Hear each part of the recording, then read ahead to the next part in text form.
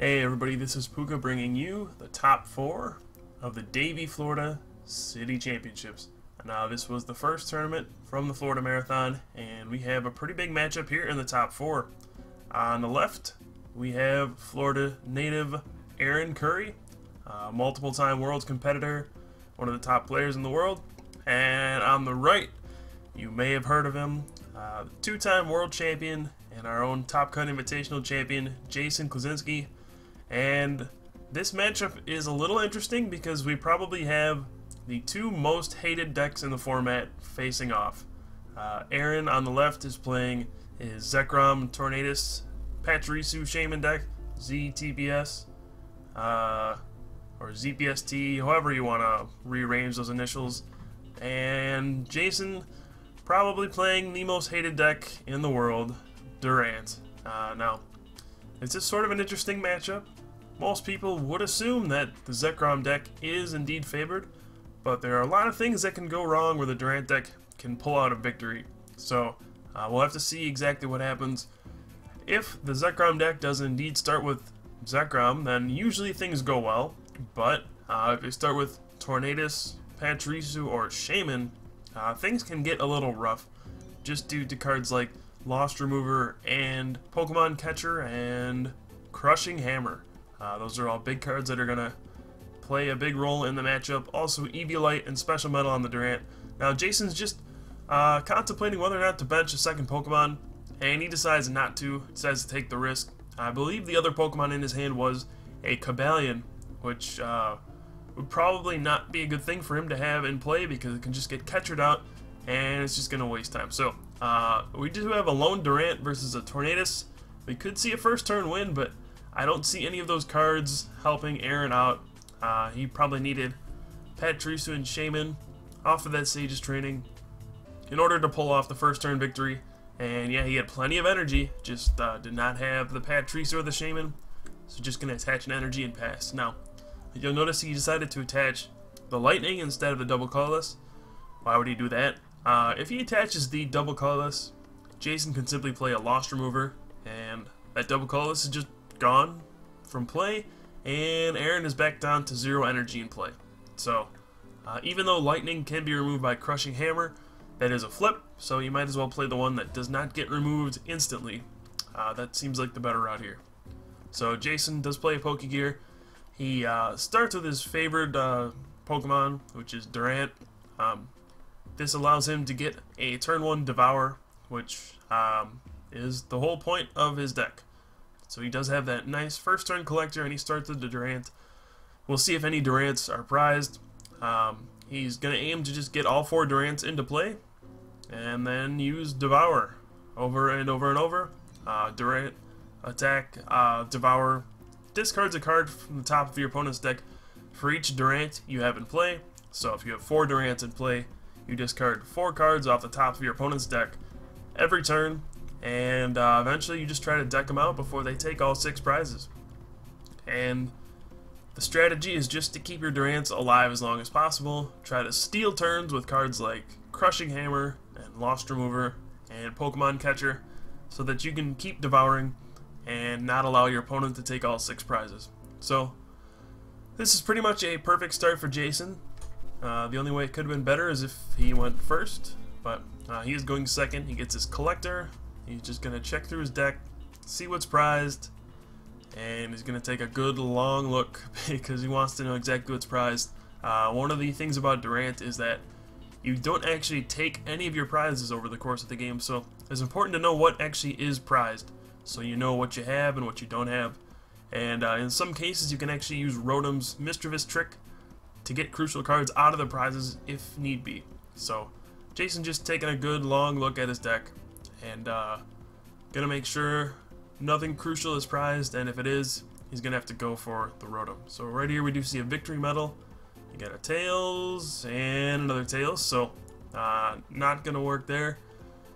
Yes, you may be surprised that Victory Medal is still legal, but if you flip 1 heads, you draw a card.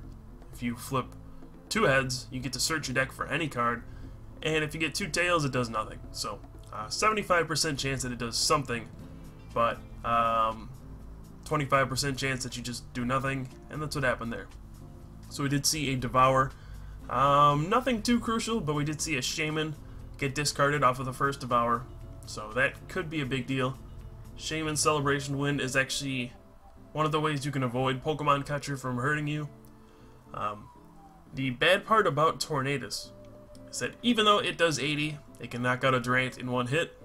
It's actually probably your worst Pokemon, well, besides the Pachirisu and Shaman, but it's much worse than attacking with Zekrom. Now, it does have Hurricane, 80 for 3. However, once an Eviolite goes on Durant, then Hurricane does not knock out a Durant in one hit. And also, once you start benching Pokemon, you actually have to move energy off of your active Tornadus onto your bench stuff. So, once Jason starts playing cards like Lost Remover and Crushing Hammer, this is going to be a big deal because he can just remove the energy that's on the Tornadus, and then there's going to be one on a benched Pokemon because he has to move on with Hurricane if he has a benched Pokemon. And Tornadus just won't be able to attack a couple turns. And eventually Devour is probably going to get him. So Tornadus is actually quite a bad starter in this matchup. You would really prefer to start with Zekrom because he doesn't move energy. A Bolt Strike is always going to knock out a Durant unless there's something crazy like Defenders on him too. But Tornadus is actually just not reliable. And we do see that double colorless on the Tornadus, which is a very big liability because whenever you have a special energy on the field, Durant's going to play a Lost Remover, and it's going to get rid of it immediately, and you're going to be running out of energy pretty quickly. So this will be a big turn. I know we'll see Jason, he played a Twins, so I know he'll get a Lost Remover at the very least. And there's a Crushing Hammer. So, oof, that's going to be a huge deal. Crushing Hammer removes the Lightning, and Lost Remover removes the double colorless from play. And Aaron, he looked good. He had double colorless and a Lightning on the Tornadus.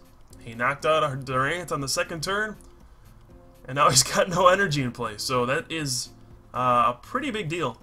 And this is going to be the turn where he's going to have to bench stuff, I think.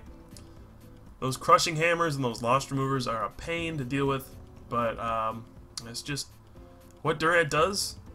People always wonder how Durant can actually win games, and this is kind of a big reason why. It just buys time over and over and over. Any time that you don't knock out a Durant, any turn that you just let your opponent devour a second time without getting a knockout on a Durant, that's a really big deal. That allows him to devour 4 more cards off of your deck, and eventually that stuff adds up. 4 cards every turn, that's a big deal. Eventually they start discarding important cards from your deck. There's no way to avoid that. And, I mean, Aaron's just got to find a way to keep energy in play, which is going to be tough. He's basically just got to pray that Jason hits tails or runs out of stuff in his hand.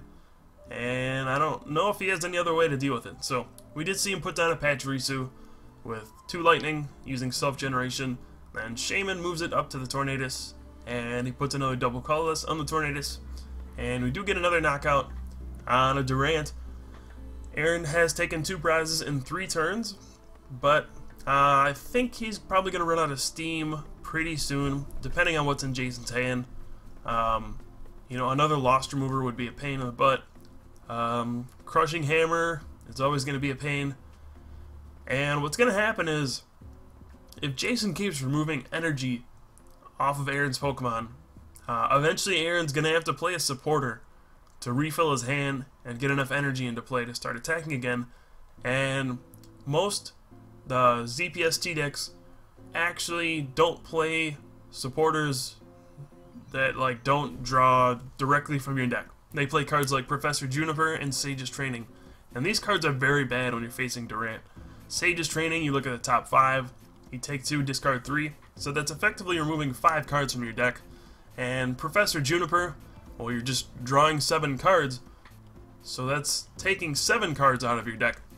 And that honestly just helps the Durant player deck you out faster. It's just an unfortunate part of the matchup. That's just the way that most Zekrom decks are built. Not really a whole lot you can do about it, but that is going to be what's going to happen if Jason keeps removing energy off of Aaron's Pokemon. So we do see another Twins from Jason. He did get that off the Pokegear, I believe. We see a Catcher to bring up Shaman. This is just going to buy some time. Force the Shaman to pay the retreat cost in order to send up Tornadus again. And this is the problem when you have to start benching Pokemon and then there's another Lost Remover. And all of a sudden Aaron is down to just 2 energy in play. And we do see another Devour. And now Aaron is in a very tough spot. What does he want to do? In order to attack, he's going to have to retreat, which takes 1 energy. He has to attach an energy to Shaman to retreat, unless he has a switch or something like that. And then, even if he does retreat, then he doesn't have a way to actually attack with Tornadus, because there's only 1 energy on the Tornadus. Meaning, he won't be able to attack this turn, and then he's going to have to retreat, and then attach a double colorless the next turn and Hurricane. And then if he just gets Lost Removered again, then he's just going to have no energy. And I think you can see where this is going to go.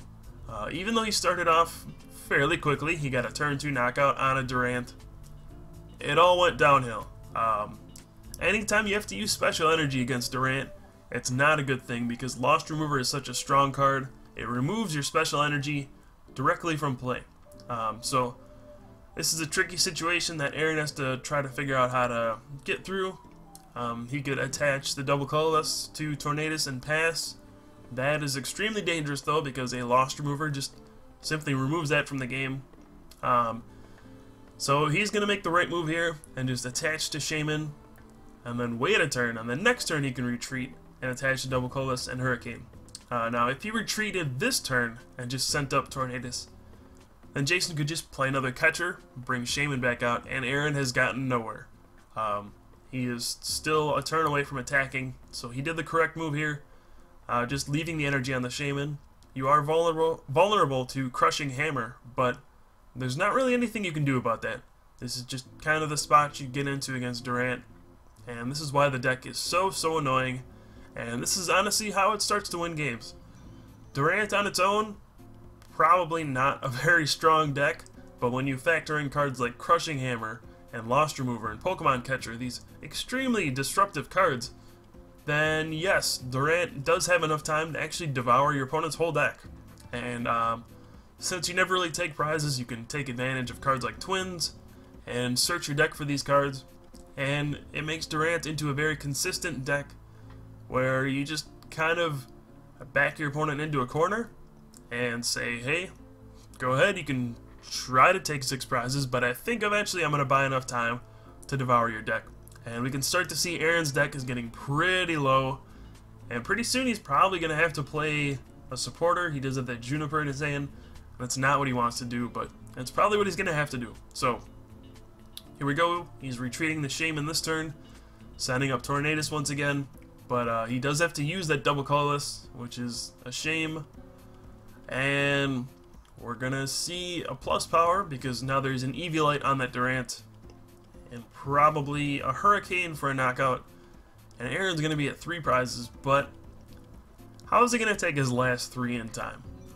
You can see his deck is getting smaller. He'll probably have to use that Juniper next turn unless he gets a nice combination of cards off his prizes. And also Jason did discard Aaron's Shaman early on in the game, his second one, I believe. So Aaron probably does not have a second Shaman, so he won't be able to move the energy up to his Tornadus, which is going to be a problem. Basically, a Lost Remover here is going to be the end for Aaron. I don't know if he can recover from another Lost Remover. So Jason just needs a Junk Arm in his hand, and he'll be able to Junk Arm for the Lost Remover. And that will be Aaron's 4th double colorless because 1 was devoured, 2 are in the lost zone, 1 is on his active. So once all those double colorless are gone, there's not really going to be a way for him to devour anymore, or to Hurricane anymore, at least not in time. And we are just seeing a methodical game from the Durant, and Jason's doing everything correctly. He's playing the matchup the way it should be played.